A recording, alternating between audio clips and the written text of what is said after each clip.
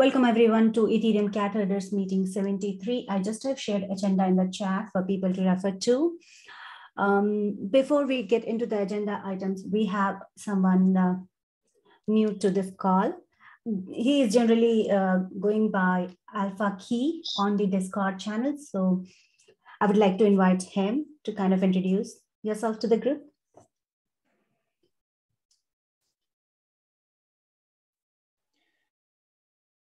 Yeah, sure. So yeah, my name is Mike, and I've been interested again in Ethereum since earlier this year. I started learning about on-chain data, which was provided through Glassnode, and yeah, I've become like really interested in DeFi and like how to make that space really transparent and open, and take advantage of like the plug and play nature of DeFi. I have probably like 6 years doing like DevOps type work. I really enjoy building things for people. I'm not necessarily going to be the guy that's writing the actual software, but though I could do that, I prefer writing things to people's specifications and automating things. I'm just starting to dip my toes a little bit in machine learning, though I feel it's kind of like not always super useful because ultimately everything is controlled by humans, right? So yeah, I'm starting out my contributions to the Ethereum project by actually having an automated way to review the Ethereum proposals. I was actually going through EIP 1559 this morning, and I noticed that the sections that are in EIP1, some of those are actually missing in EIP 1559. So I think there's a big opportunity to improve like sort of the workflow for capturing the Ethereum proposals. And yeah, I'm hoping to contribute a good amount to that. That's pretty interesting. I have seen you being active on Discord as well as on the GitHub repository. Thank you for all your contribution. Yeah, that's nice. And we have one more participant. She is also from the a gem that we got from the EIP apprenticeship meeting, Shubhangi. Shubhangi, if you would like to take the opportunity and introduce yourself. Hello, everyone. Thank you for having me in the wonderful community. I've been interested in Ethereum for quite some time, but I recently was available, and I was very excited to contribute. And I've been able to help out a little bit with the EIP editing, but I'm also hoping to contribute in other non-technical areas. For example, I'll be talking about the ECH year-end video later in the meeting. And I have a background in international law and academics. And a few years back, I used to hold meetup groups regarding blockchain and Ethereum in South Korea. And currently I'm still based in East Asia. So anyway, thank you so much for having me. Well, thank you so much for joining us. It's been great working with you in the past 2 weeks. I hope that we continue working together for a very, very long time. Yeah, welcome. That's great. Thank you. All right. Let's get into the agenda items. The item number 0 here, because that's not something usual, but it happened. It's an incident, and we need to report it. So I have added an incident report to the ECH GitHub about what happened with our Discord. Like in summary, on Friday night, EST time, our server got hacked, and we could not get back to our server. It was late because it was Friday, and I wasn't aware that something like this has happened. Only late when I received notification from a couple of people that they are not able to access the server. we started looking into it. We filed a report to the Discord support group and all. And the sequence of events I have described in this incident report. Thanks to many cat herders who helped set up this new Discord. So now we have been interacting with each other with the help of this new server. We didn't want that community should be left out in absence of communication, especially during the upgrade time. So thank you very much to everyone who has supported. And the detailed report is attached to the agenda. Anyone interested can go through that. If anyone has any questions, please feel free to reach out to me. You can ask me now or later on too. Have we tweeted out the incident report? I have reported it just morning, and I am preparing to report the newsletter today, maybe after this call or the EIP call that we have after that. And with that, I'm going to do all sharing it with the community. Okay, fine. We should. Sorry, I think my audio. Sorry. I thought we probably should. So yeah, we could talk about that then. Yeah, I'm planning to share this report on the newsletter that will be sent out today.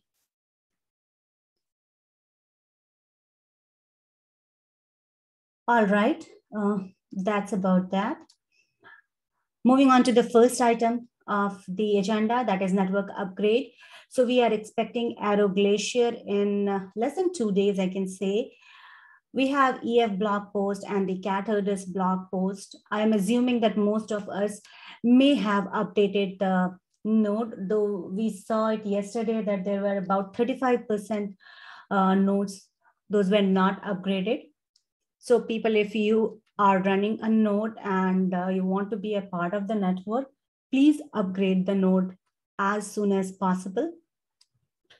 And the link to the client version that you should be upgrading to is available in the Ethereum Foundation blog post. I have shared the link in this agenda. About the merge Kintsugi. Kintsugi is the latest testnet that we are having for the merge.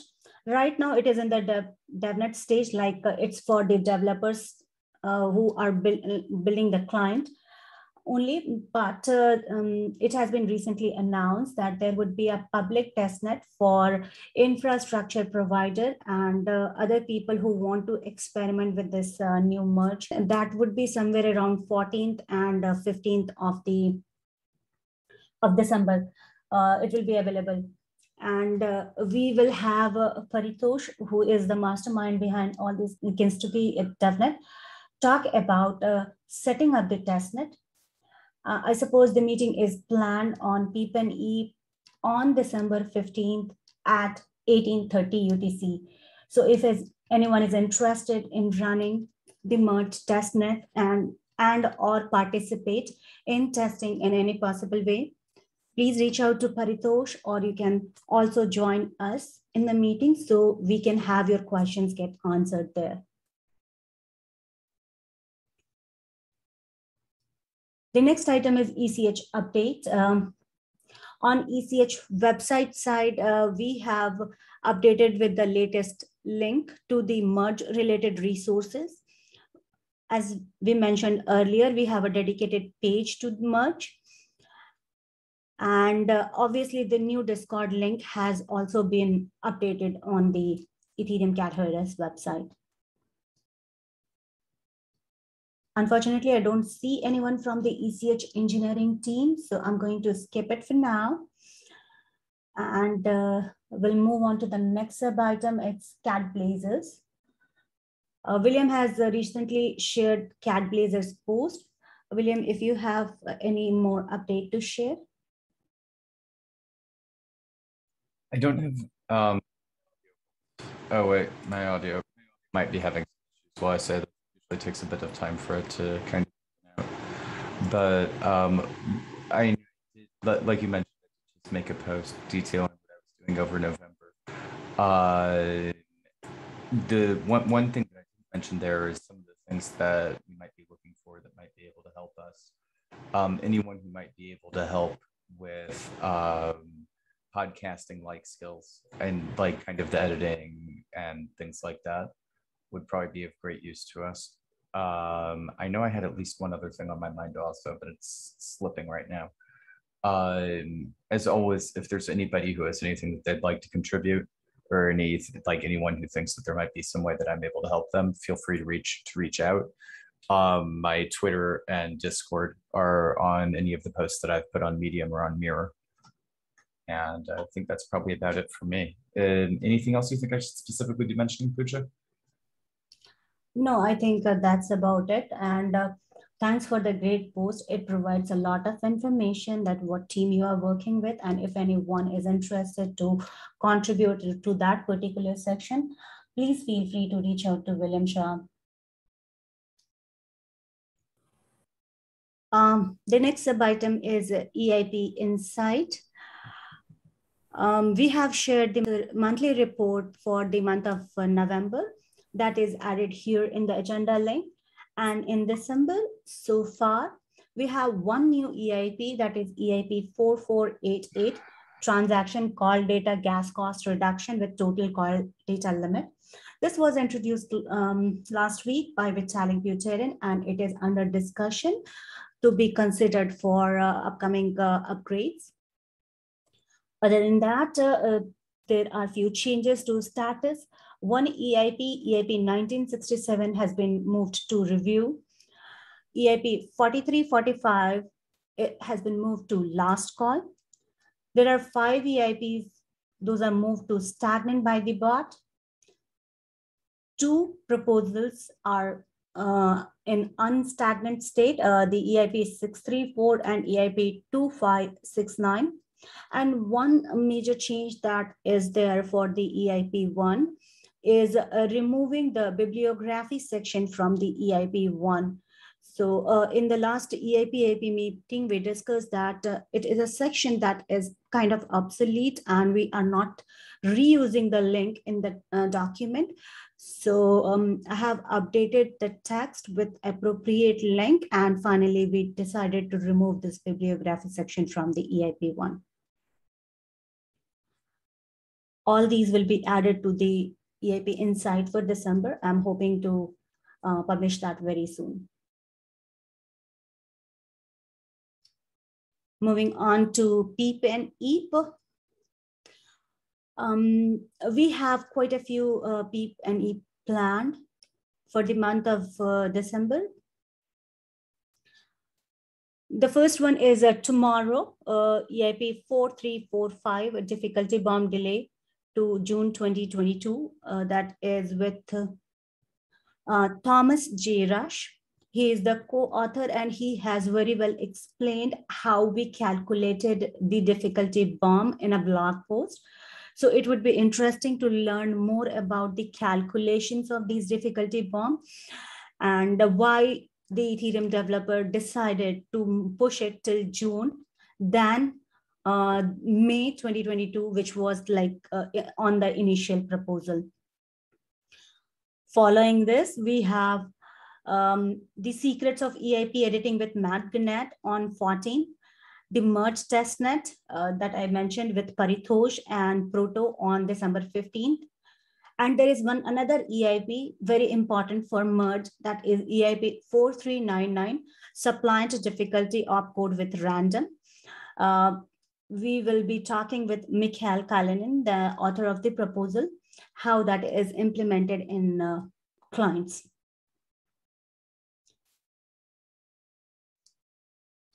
So far, anyone has any question?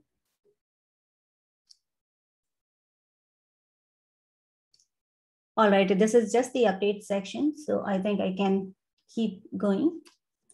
We have notes available for All Coder meeting 127 and EIP IP meeting 45. We are waiting on the notes for the consensus meeting 77, but I hope that we would be having it real soon. For all the resources who are working on documenting notes, it's a gentle reminder that we would like to have the notes up and ready within the first 3 days of the meeting. And if something is like a little longer, we expect that to have it within the first 5 days. So we can make it available to community to follow along with the meetings. The ECH newsletter, I'll be sharing it right after this meeting. So it will be going into your inbox if you have already subscribed to Ethereum Cat Herders Medium. If not, then you can always find it on the Medium. There was this merge community call last week, and I am hoping to get its notes by today, end of the day. About the EIP editor apprenticeship meeting. The second meeting is planned for today, right after this call. So anyone who has been to earlier meeting and they have started contributing or they are willing to contribute, have questions, please join the meeting, which is right after this meeting at 1600 UTC. There are a couple of breakout room announcements. All these meetings are added to Ethereum protocol calendar. So if you can subscribe to Ethereum protocol calendar, these meetings will automatically be added to your Google Calendar, I suppose. In the upcoming weeks, we have MEV breakout room and EIP 4444 breakout room. Both are scheduled on Thursday. That's about ECH updates. Anyone else has anything to add here?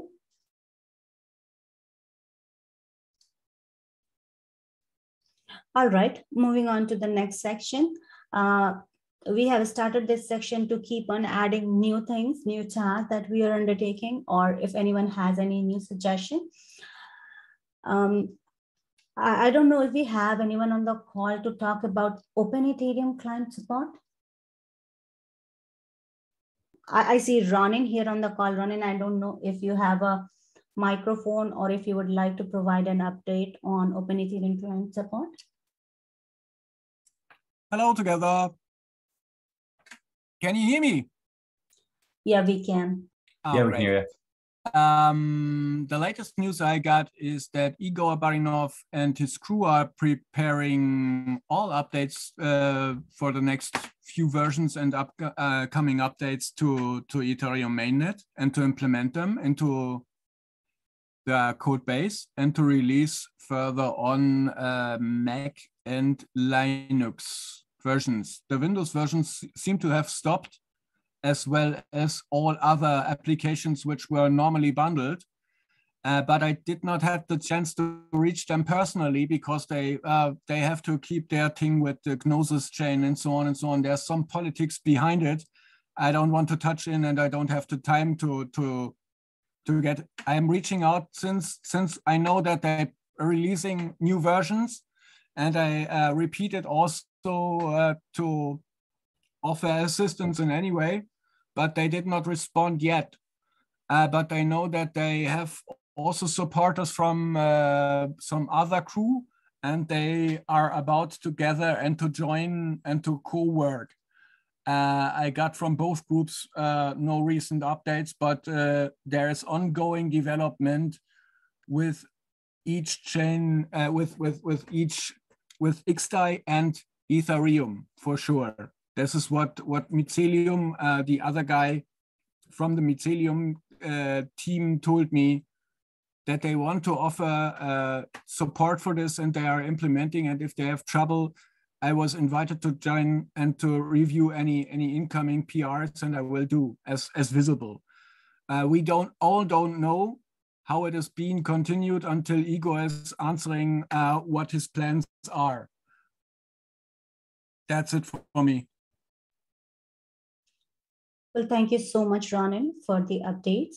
I am aware that Open Ethereum is being supported for the Arrow Glacier update, and we have added the client version on the announcement channel. If you're running a node on Open Ethereum, you can upgrade to that client version that would at least support you till this network upgrade that we are expecting in next 2 days. Moving on, the next item is ECH year-end video. We're trying to create a video for Ethereum cat herders. I know we have Shubhangi on the call. She can talk about it. Hello.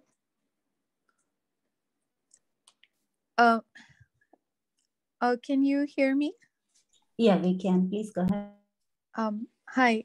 So for the ECH year-end video, we have 2 documents that we can use as material for the video. One is a ECH short video outline, and we have some accompanying pictures and media to flesh out what kind of imagery we want for the video. We have been working with Bankless DAO, the team from Bankless DAO, regarding creating not just this video, but maybe future videos for ECH. And it seems that it's still, we haven't decided how to move forward with them. But in any case, we want to make a short video in the next few weeks that can kind of encapsulate what ECH has been doing in the past year. And we are going to look at some other ways in which we can maybe at least have some media content that we can publish by the first week of January. Maybe it won't be exactly a long 3-minute long video, but we are looking at various ways in which we can publish like a short year-end media content about what ECH did this year. If anyone is interested and has the bandwidth, energy to help out with making the year-end video, that would be great. If you can contact me on Discord. We are talking about basically a 2 to 3 minute video with most of the content material that we will use already prepared. So please, if you have any ideas or you would like to contribute, please reach out to me, and that would be great. How can we reach out to you?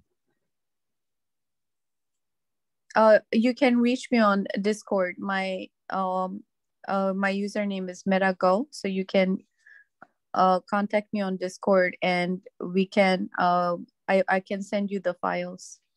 Awesome. Thanks a bunch. Thank you. Thank you for that update. And I see the next item is B-Star naming, which I have added like in the last minute. So if you can't see it in your agenda item, please refresh it. I know you have been working with the team. Would you like to provide some more update on that too?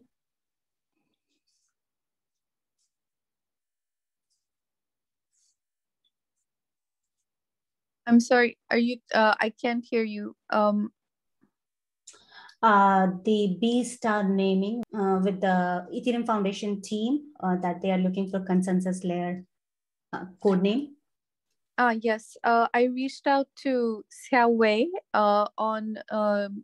and she was able to contact us, and she's really interested in creating more momentum for people's feedback to choose a star name for merge and for later upgrades. And I'm going to do a Reddit post related to that. And ECH has I think Pooja already posted a link on Twitter, and she's deciding, she and I think Pooja, we're talking about whether we should have a POAP voting or we should have a breakout room related to discussing the final decision. And if we could get some feedback from the ECH community as well, if you think POAP voting is a good way to go forward, or do you think a breakout room would be better for making a decision regarding the star naming system?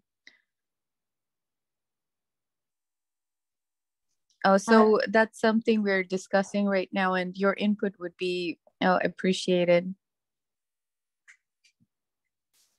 Thank you for that. I just have shared the Twitter link in which we have invited community participation, where we can collect some names, and the idea here is to go ahead with either voting or the decision by the developers. That's still under discussion.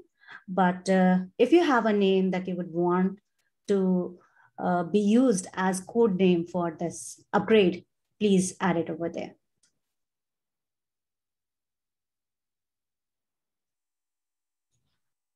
All right, the next item listed here is funding. Gitcoin round 12 has started, and we have received over 130 when I checked it was last. Let me quickly check it. Oh my God, we have received contributions from 199 contributors. I'm so happy to see this number increasing every day. It suggests that we are loved by users in this Ethereum ecosystem. Really appreciate that. And I would like to give a shout out to one specific donor, Ivan Martinez, for the biggest contribution of 500 DAI. Although for this kind of round, we expect a dollar or two, I mean, a DAI or two, because that helps us getting matching funds, but a contribution of 500 DAI is great. Thank you so much, Ivan, for that. On the other hand, I have been working with the Moloch team for the funding for the next year, and we have our proposal live on the on-chain voting. Voting is active for next 6 days. So if anyone listening to this meeting call is a Moloch member and they would like to support Ethereum cat headers, please go ahead and vote for us. That's all about funding. The next item is discuss and close the ECH GitHub issues and PRs. On funding side, I believe we have finished the transaction for all the open issues. I suppose the second confirmation went through this morning, and I have to just close the issues. And on PM side, I'm not sure if we have anyone new. I don't think I don't. Yeah. That's almost close to the end of the meeting. I see Tim Beko joining the call. Welcome, Tim. So, hey. Yeah. Yeah. Sorry, go ahead. Yeah. Yeah, sorry. I mean, I know we wanted to discuss the incident report. So I have filed this incident report just morning. And there we have described the sequence of events that took place and how we are with the new server. Last night, I received a notification from the Discord team that it's unfortunate, but Discord staff does not interfere with the individual server management, and it seems like the server is deleted, so there is no way to restore that. In the report, I have tried to add the snapshot of like what gave us the impression that it is still online. The image that I have added there was post the incidents, which shows that 394 are still online. So I was in a hope that I will get it back, but unfortunately it doesn't look that way. So maybe we will have to proceed in the direction of getting our users directed to the new server. Yeah, that makes sense. Is the incident report on the cat hoarders GitHub? That's correct. And I'm also adding that in today's newsletter. I'm going to publish a newsletter out today. And the link is added to the agenda for today's meeting. Got it. Thank you. I know this is like very unfortunate. Even we lost a lot of members.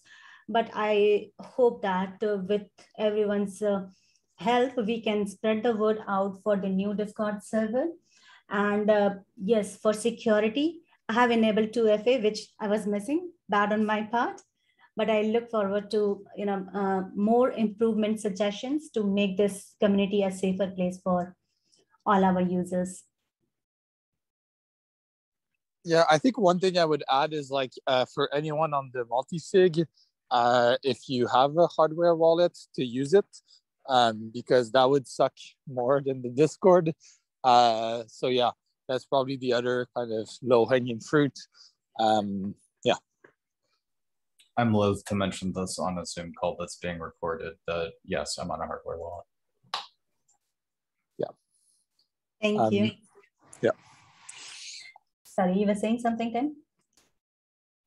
No, that's it.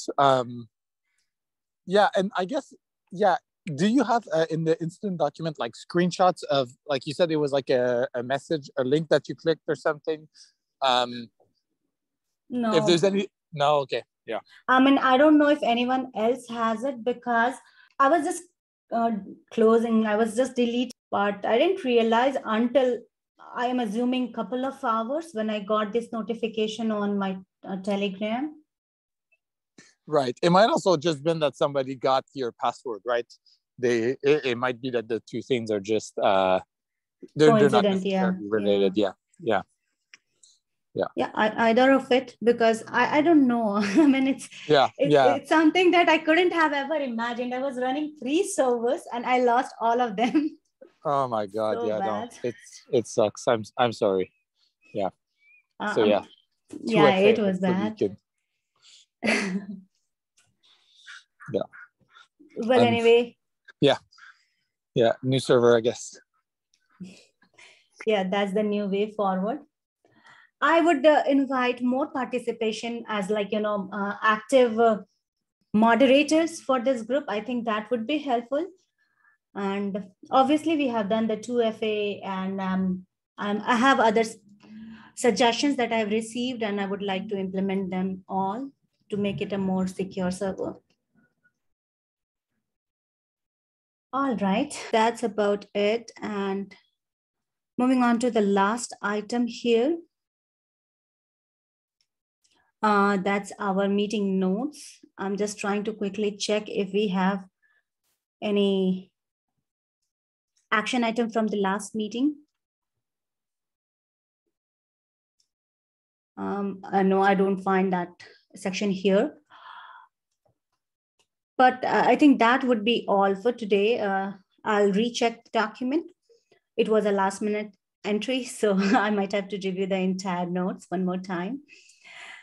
And thank you, by the way, Ken, for submitting it before the meeting. And I think that's it for today's meeting, that the items, those were listed on the agenda. Although I see a couple of more items on the ECH Discord that people were interested in discussing. Don't know if anyone has anything. I do. Bring it today. Yeah, please go. I was interested in bringing up as a conversation something I've been talking a little bit with Puja about. Right now, the ECH uses Medium for our blog posts, which has, I mean, the useful kinds of analytics and metrics that are useful for knowing engagement and things like that. I was wondering what level of what the thoughts, yeah, Texas Farmer has it. I was wondering what the thoughts of those in the ECH right now, and also of the wider community that might listen to this, would be about maybe moving to something more Web3 centric like Mirror. Whereas before you needed to kind of win the right race in order to be able to publish on Mirror, and while that would still be useful, at the same time Mirror publishing is now open. And personally, I would like to see the ECH move more towards kind of dogfooding Web3 and using Web3 tools for what we can when there's not a significant disadvantage to doing so. The big concern is that we would lose analytics and the ability to kind of zone in on what's working and what isn't. But on the bright side, it would be more Web3. There's also the ability to release simultaneously on both, or to use one as the primary. But I was really interested in kicking off a conversation about that and maybe seeing where that would go.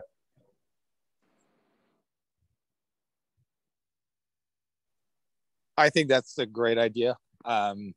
Yeah, the one thing I would recommend is not using Mirror to save drafts of articles. It's still a new product, and I've had problems in the past where like my drafts didn't save. So I would just draft everything something else and then post it into Medium when it's ready. sorry, into Mirror when it's ready. But yeah, I think that's a really, really good idea. Cool. It happens to be, I have tested out the import thing, like importing articles in from Medium, and it actually works surprisingly well. I was expecting it to be a big mess. Any of my reports, the Cat Plays or Chronicles, I've ported over so that they're also in Mirror, in addition to kind of like a primary listing in Medium. Yeah, and I think if you're gonna move, like if people agree we should move, it's probably better to just use Mirror so that like people kind of migrate there. Like you don't need to migrate the old content, but like to only post the new content on Mirror or something. So there's only like one official blog.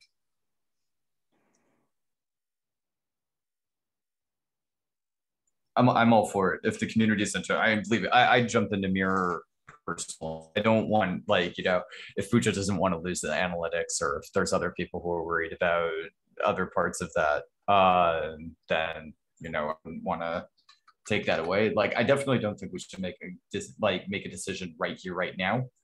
But like, I am at the very least interested in at least starting a conversation about it. Yeah, I think it makes sense because more people are moving towards Mirror. Yeah, as William has well described my concerns about the analytics, and if that is being taken care of, or we are okay with it, I personally don't mind. So I'd say let's leave it. I wouldn't want to make a decision this fast. Let's leave it for like 2 weeks. Maybe we'll revisit it in the next. Yeah, that makes sense. I can add it as a particular item so people are aware of it and they can have their due diligence done and come back and share more thoughts on it. Cool. Yeah, that seems like a good idea. Really good suggestion. Thanks. Indeed. Thank you so much, William. All right.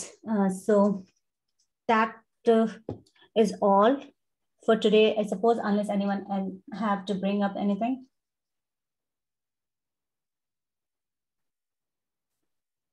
Well, thank you, everyone. We have another call right on top of the hour for the EIP apprenticeship. If you're around and interested to learn more about EIP editing, please do join us over there. Thank you, everyone, for joining us today here. Have a good Thanks, one. David. Thank you. Pooja. See ya. Thanks, Pooja.